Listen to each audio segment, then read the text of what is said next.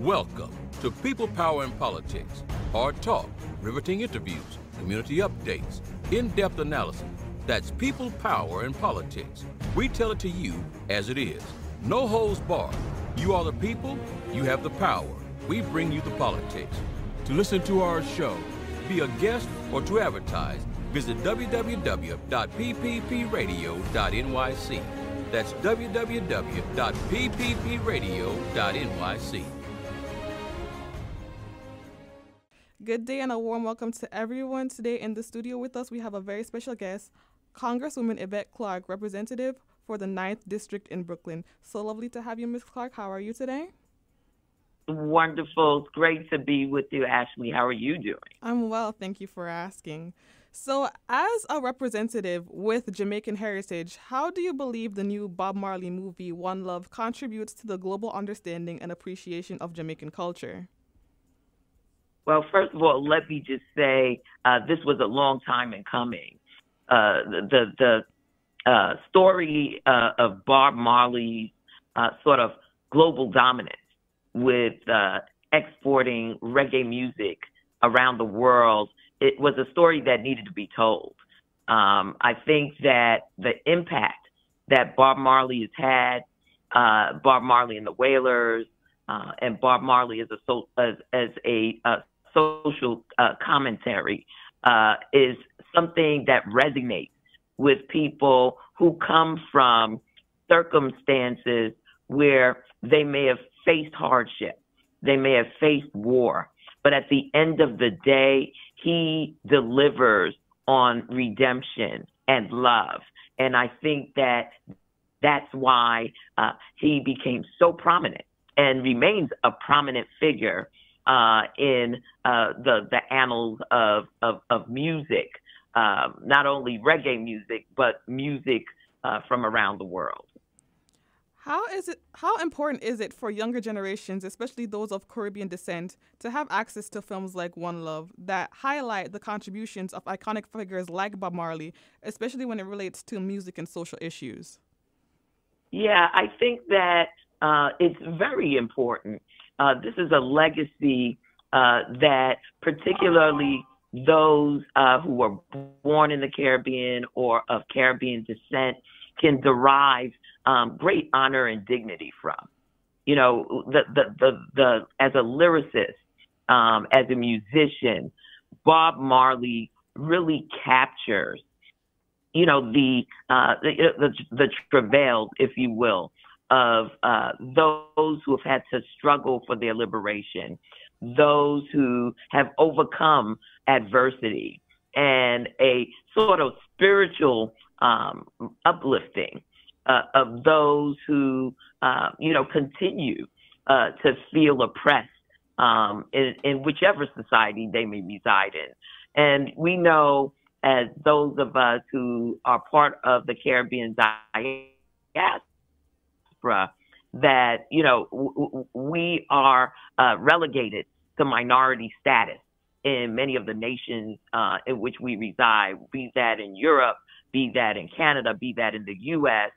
And it is important to be grounded in, you know, a philosophical, in spiritual, and in commentary that speaks to our lived experiences.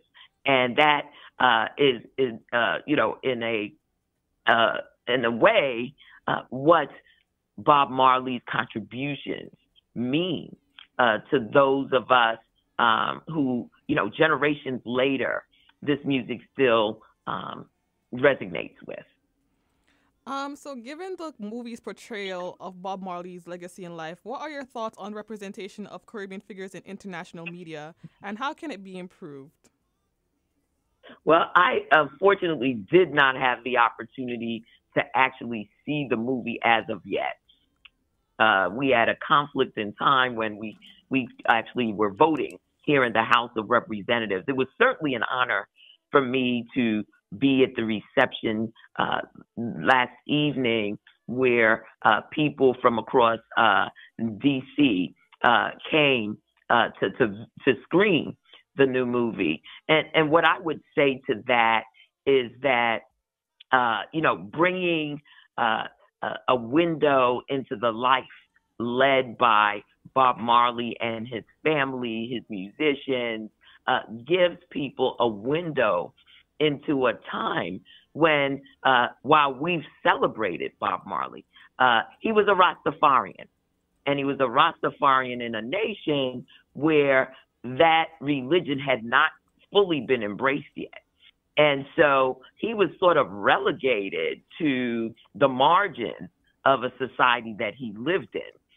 But his spirit was one that couldn't be contained. It manifested itself through music and song in a way in which it not only brought prominence to himself, it brought prominence to Rastafarians, it brought prominence to the oppressed and the marginalized in societies where there were nonconformists, if you will. And I think for those of us who live in a society where there are, major pressures to conform, it serves as a guiding light to the fact that our talent, our skills and abilities speak to who we are. Our gifts that we're given ultimately add value to the societies in which we live. And I think that will probably be most prominent in those who have the honor of actually viewing his life story. And lastly, I want to ask, Bob Marley's music carries powerful messages of love, unity, and resistance. In today's context, how do you see his message resonating with issues we face, particularly in the realms of immigration and social justice?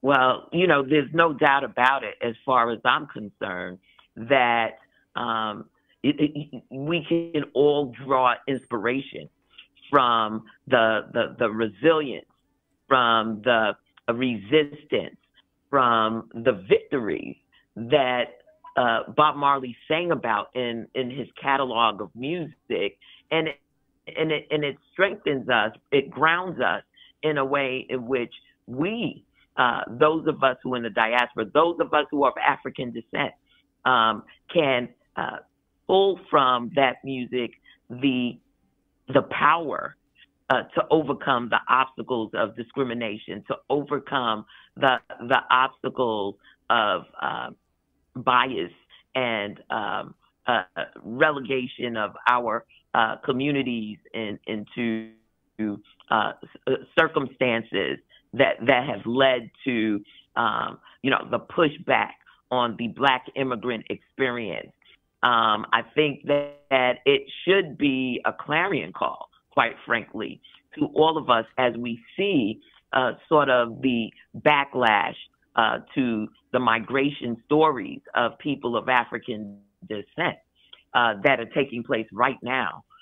People who are coming from continental Africa, people who are coming from the Western Hemisphere of African descent and are treated without the dignity that they deserve. It should be a clarion call to those of us who have been fortunate enough to overcome that stigma, to fight for others, to be able to embrace the American dream without the hindrance of those who would impose, their bigotry upon us, and rise to the occasion of bringing our gifts to bear and helping to build a stronger, more diverse civil society. Thank you so much, Congresswoman Yvette Clarke. I know we have to run, but thank you for being here with us. Thank you for having me. And as Bob would say, one love. And as my mom would say, bless up and walk good. And you too. People, power, and politics. Hard talk, riveting interviews, community updates, in-depth analysis. That's people, power, and politics. We tell it to you as it is. No holds barred. You are the people, you have the power. We bring you the politics. To listen to our show, be a guest, or to advertise, visit www.pppradio.nyc. That's www.pppradio.nyc.